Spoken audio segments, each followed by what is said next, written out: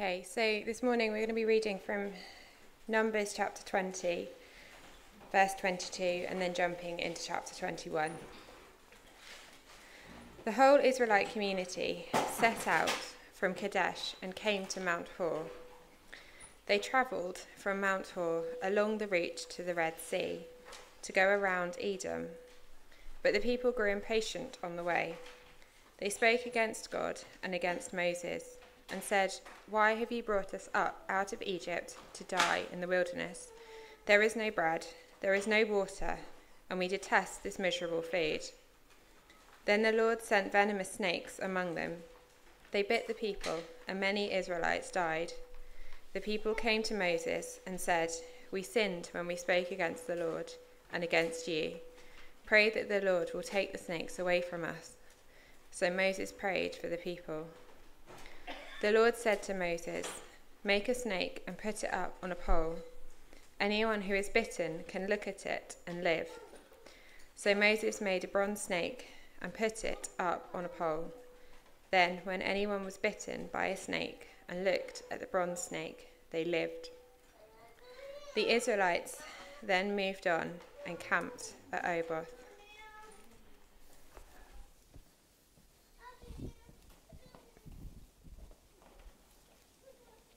Thank you, Penny.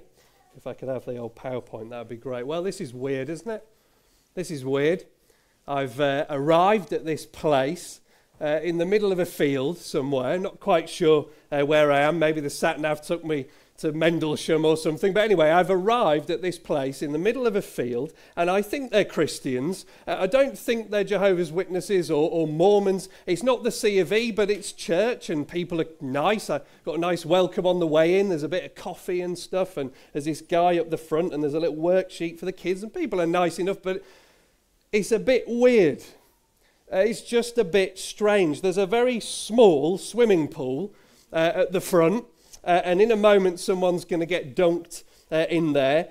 That Bible passage was weird in all sorts of ways. Very strange. What is going on? Who are these people? Where even is this? When is this? And what are all these snakes? And I just don't understand what's going on. And it's about to get even weirder, because in a moment the guy at the front is going to take his trousers off, and don't worry, we've got a changing room, so that's fine. But it's just weird, isn't it? And you know, well, some Christians are weird. It takes all sorts to make a world, and some Christians are weird. But in a sense, all Christians are weird.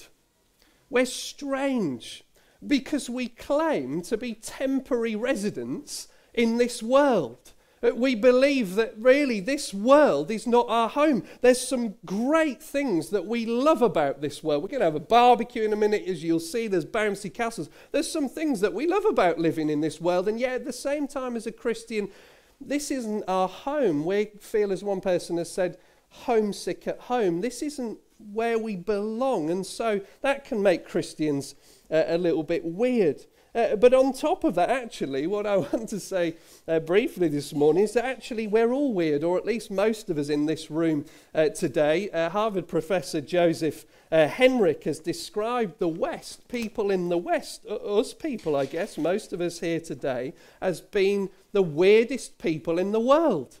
Actually, we're the weirdest people in the world. He says that we're psychologically peculiar and particularly prosperous. We're Western. We're educated, we're industrialized, we're rich, and we're democratic. We're all a little bit weird. That said, it is weird, isn't it? This Bible passage is weird. Baptism is a bit weird as well. I was telling someone what I was doing on the weekend, and they said, "Oh, what are you doing on?" And I was trying to explain what it is, and it just seems a bit weird, doesn't it? So let's think about those two things. First, this Bible passage, and then we'll come to Grace's baptism a bit later and just try and understand these things a little bit. As a church, we've been engaging recently with all sorts of people of different backgrounds, agnostics and atheists of all different shapes and sizes and flavours, and people with different ideas, people investigating the claims of Christianity. And one of the things that we found as we've talked with people is there are a number of folks that we've come into contact with, and certainly in our culture, who for them, what they've begun to realise is that for them they feel that there's wisdom here in this book, in the Bible. There's a wisdom here that's been suppressed in our culture. You know, you're not really meant to sort of talk about the Bible too much, make too much of a fuss about it. You're all right, you keep it to your own home, but certainly don't bring the Bible into public life and your workplace and so on. That's kind of been sort of, it's off the table, isn't it, the Bible? But folks are going, no, actually, I think there's something in this. There's some wisdom here. We saw it, didn't we, at the coronation, whether you go back to the late Queen Elizabeth's or King Charles, the coronation, as they were presented with the Bible, just one of the things that was said to them is, here is wisdom. Here is wisdom. And so people have begun to discover this, that there's actually a wisdom to what the Bible says. C.S. Lewis was, of course, the author of Narnia, and some of you kids might have watched the films or read the books. He wrote on many other things besides. C.S. Lewis moved from a position of being an atheist to being a theist, through to being a Christian believer. And one of his little insights, which is helpful for all of us, is he said that all cultures have their blind spots. Every culture has got its blind spots, including our own. And what we need, as he put it, is the breeze of the centuries. The old stuff, the breeze of the centuries blowing through our modern minds. In other words, including things like what we find in the Bible. When I was a student at a university, I went to the University of Nottingham. It's not all as impressive as that, but you know, that's the one that they show you on the brochure sort of thing. But I went to University of Nottingham, about 30,000 students, big university, and about a third of those students were international students. And of them, about 10,000 people, quite a number of them were Chinese students. Now, when a Chinese student came to uni, one of the first things that they wanted to do is get hold of this book and read it and ask their questions and talk to Christians and find out more about the context of this content of this book, because back home in China, with communism and everything that's happened there, this had been suppressed. So it was like a bit cheeky and a bit naughty to open the Bible and find out what it says. Now, for the next 10 minutes or so, what I'd like us to do, if you can possibly come with me on this, is to be Chinese. Can we do that? I want us to be Chinese just for the next 10 minutes and open up the Bible and be really naughty and take a look at what the Bible has to say. Now, there are many people in our culture today who are realising, or believing, thinking, feeling that perhaps there is something else. There's maybe something more. You know, there's more to life. There's something else. There's something out there. And they're sensible in coming to that conclusion because they follow the clues, don't they? They look at the world around them. As you drove perhaps in the car over here this morning, you look out the window and you see all sorts of things, and they look at the world around them and they see small things and big things, and they look at them, and as they see those things, they see evidence of design. And they wonder from that, well, perhaps there was a designer. They see patterns in the physical world and they think, well, maybe someone set up those patterns, laws of nature. Well, maybe there's a lawgiver. They look around our world and they see all of the colour and the beauty and the grandeur of our incredibly creative world, and they come to the radical conclusion, well, there might just well be a creative creator who made it all. Now, on top of that, people look at the world and we know things through modern science, don't we? We see perhaps things that you can't always see, things that are sometimes unseen, or under certain circumstances you can see them, and other things besides that you can't see at all, things like gravity and things like consciousness and the human capacity to form ideas, information. Right now, I am producing information. It's coming out of my mouth, I guess, and you're processing information all the time, but it's totally unseen. We can't see that, but it's very real. And there are many other things like that in life, aren't there? Love. Love is very real, but it's unseen. Courage is so real and so amazing, but it's unseen. And people reason from those things and think, well, perhaps there is an unseen God. They have a hunch based on a ton of clues that maybe there is a maker. Now, the Christian faith pushes further than that, of course, doesn't it? The Christian faith says that there is a God who made all things and that he has revealed himself to us. Yeah, through clues like that, but also in time and space through his son Jesus, who is a real historical person who lived 2,000 years ago. If you'd lived in the right place at the right time, you could have met the man, and many people did and wrote about it. But God has revealed himself to us through his son, who lived and died and we believe rose again. Now it turns out that's rather helpful when it comes to working out how to live. It's a big question in life, isn't it? How to live? How do I live? What do I do? How am I going to operate? How am I going to live? And it's complicated, isn't it? Because I've got my view and you've got your view and you've got an opinion or a preference perhaps, and we've all got different tendencies and preferences and desires and plans, and it's all very subjective, isn't it? How do I live? Well, you've got an idea and I've got an idea. How do we work out how to live? It's incredibly subjective. There might be a minority view or a majority view, but what's really helpful is when someone from the outside speaks into our world and into our lives and shows us how our world and how our lives work best. And that's the claim of Christianity, isn't it? God has spoken from the outside into our world, and he shows us how the world works best and how our lives work best. And it's a bonus ball, isn't it? Because he made it all, right? So he knows how it works best. And that's good. But then the trouble comes, doesn't it? Thereby is the problem, isn't it? Because that also means that there is a standard set by our Maker, and I've persistently missed the mark. God knows how life works best in this world. He's set a standard, he's set a framework, he knows what's best and good for me, and I have persistently missed the mark. We've persistently missed the mark. We've not lived up to the standards of our loving Creator. And as you examine your life, you realise, as I do, that actually we've not even lived up to our own standards, never mind the ones that he has set, which are good for us. We know we've messed up, don't we? We all have foibles. We all make faux pas, we know that. But there are also in our lives faults and failings and fouls and flaws. And we fall out and we fight and we fall short of the standard that he has given.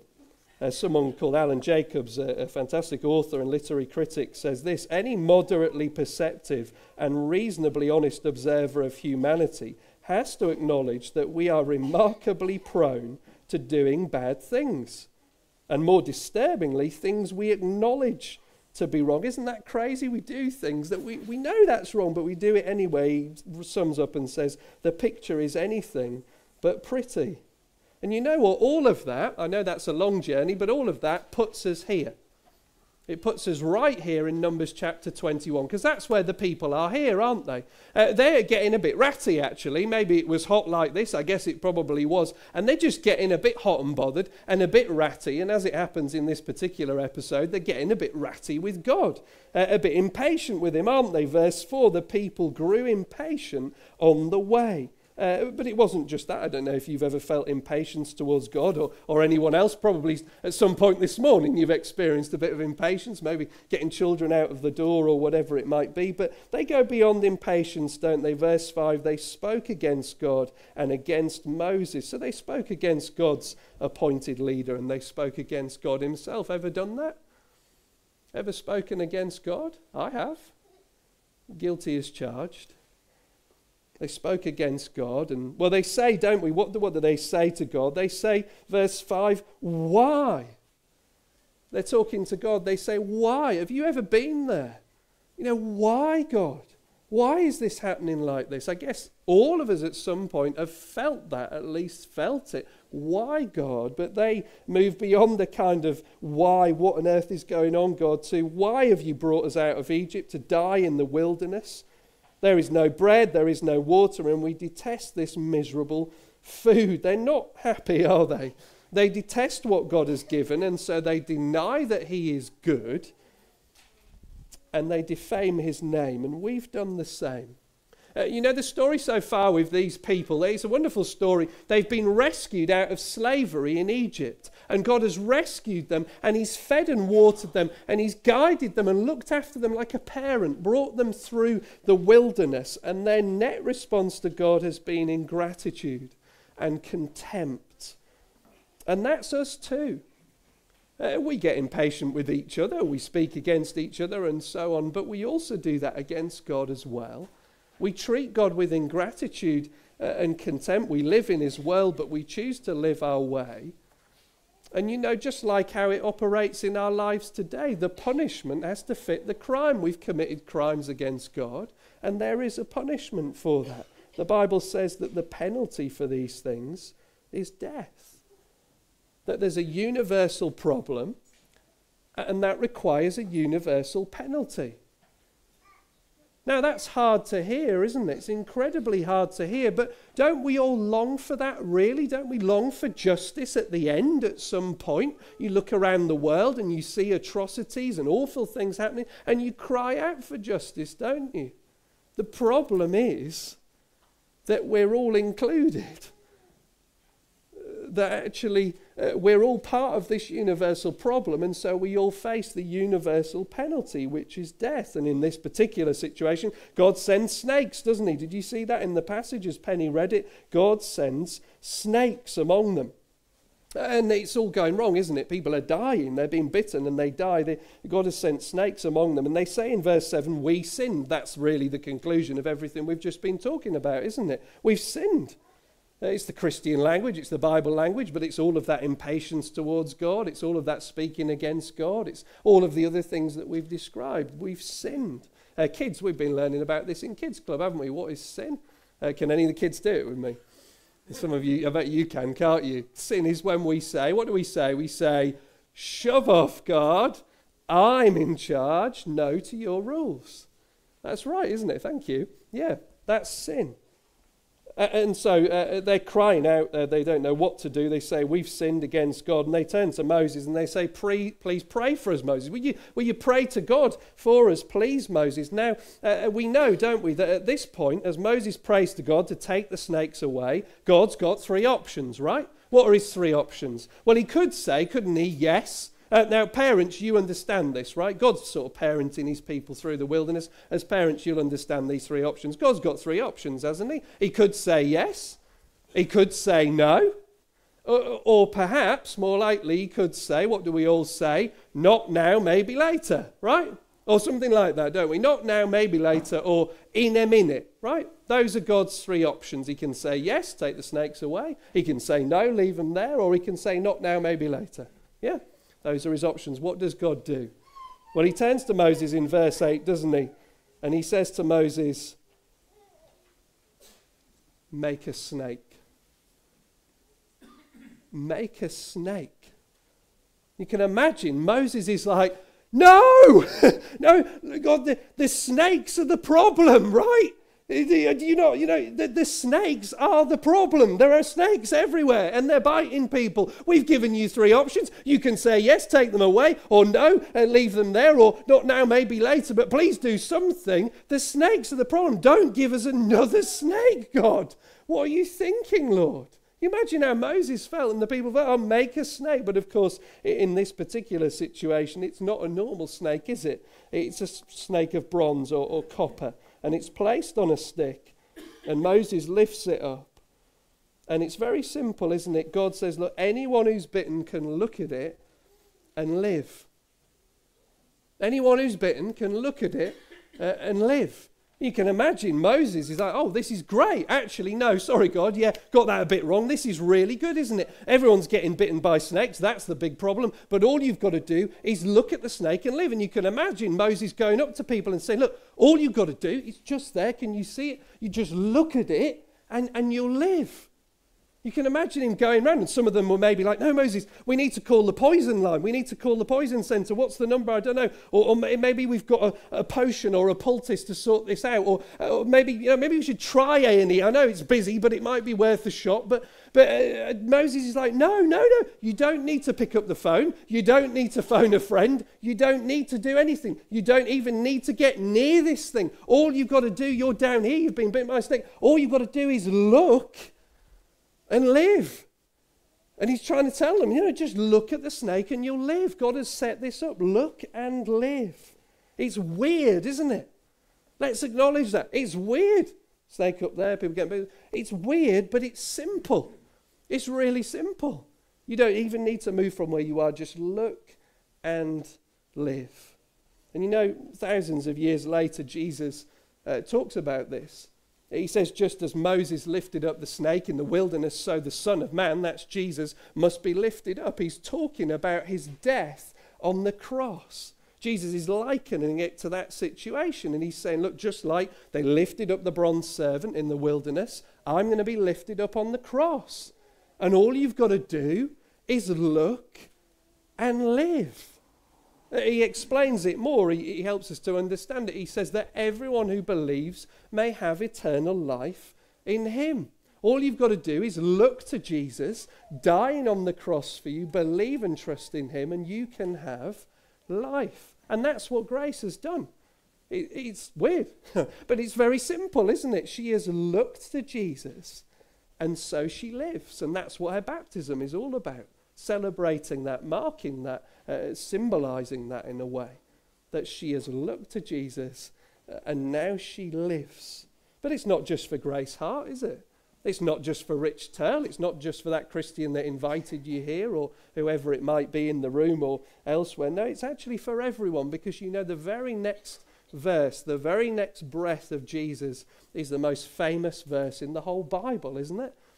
John 3:16, for God so loved the world that he gave his one and only Son, that whoever believes in him shall not perish, but have eternal life. Jesus says, look to me and live. And did you notice what he says? Whoever believes. Whoever believes. Christianity is radically inclusive, isn't it?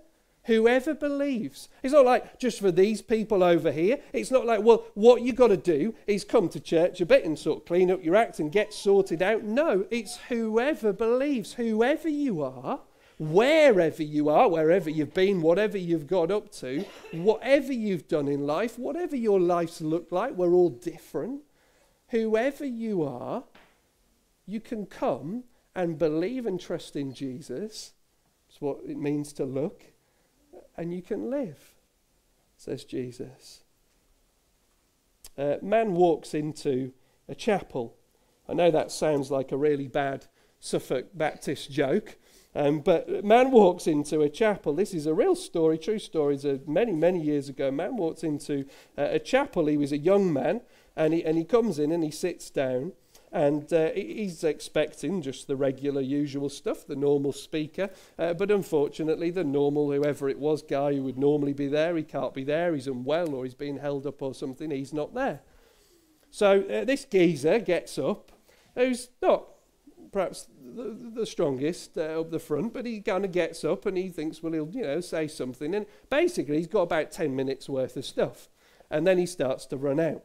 But the Bible passage that he's sort of talking about is an Old Testament passage where God says, look to me. It's all it is, very simple message, look to me. And so the guy sort of starts talking to the people in front of him and applying it. And he says, look, all you've got to do is look to him. All you've got to do is look at him. Look to me, God says. Now he says to them, he starts applying things. He says, look, you need not have gone to college to look. He says, you could be a big old fool and you can look. He says, you could be a child and you can look. It doesn't matter who you are. It's pretty simple, isn't it? You can look. We can all look. He says you just need to look to Jesus. Don't look to yourselves, look to him. So he's talking to everybody. And then he turns to the young man who's come expecting someone different, but he's going to get something very different. But this guy turns directly to the man and he says, young man, you look very miserable today. Interesting approach, but there you go. You look very miserable today. And he says, you know what? You will always be miserable in life and in death unless you obey my text. Look to him, he says. And you know, at that moment, the young man got it.